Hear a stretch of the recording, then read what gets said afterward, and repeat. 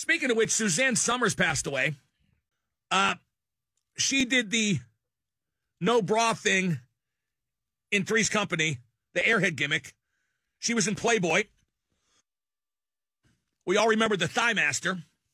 She did Step by Step, another very successful sitcom, which was kind of a Brady Bunch reimagining.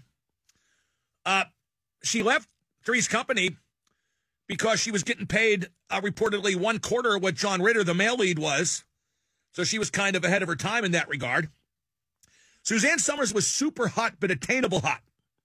Not made of glass. So Suzanne Somers, R.I.P. It was the hair, man. That giant mop of blonde hair. It got me going. In fact, I think it's safe to say I don't need anyone else. When I think about Suzanne Somers, I touch myself.